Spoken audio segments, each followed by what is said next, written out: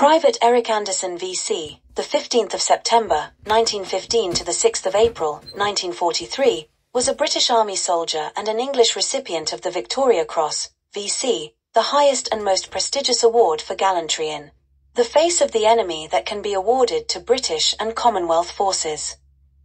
He was born in Fagley in Bradford, West Yorkshire. The only son of George and Mary Anderson, he became a driver for a building and contracting firm in Idle, West Yorkshire.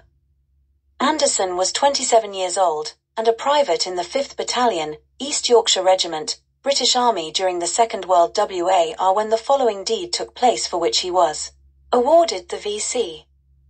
On the 6th of April, 1943 on the Wadi Akarit, Tunisia, when a company of the East Yorkshire Regiment had to withdraw temporarily behind the crest of a hill, Private Anderson, a stretcher-bearer, went forward alone through heavy fire to rescue the wounded.